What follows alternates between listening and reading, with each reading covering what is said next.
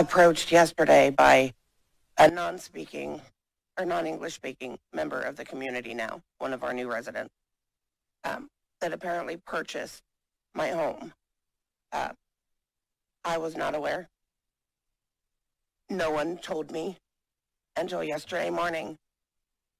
And this gentleman came up and put a 3-day notice on my door.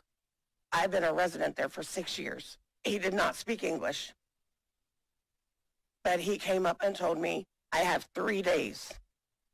3 days to move out of my home.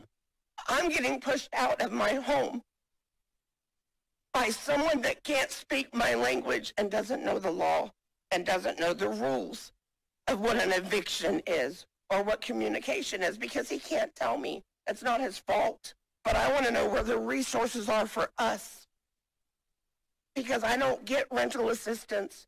My $15 an hour, I make too much. I took a pay cut because my employer had to outsource the company I work for overseas. I had to take a pay cut of a fourth of what I made. And now on top of that, I'm being asked to leave my home by someone that can't communicate this to me. We're getting pushed out of this community. I was born here. I want to be compassionate here. Your time is up.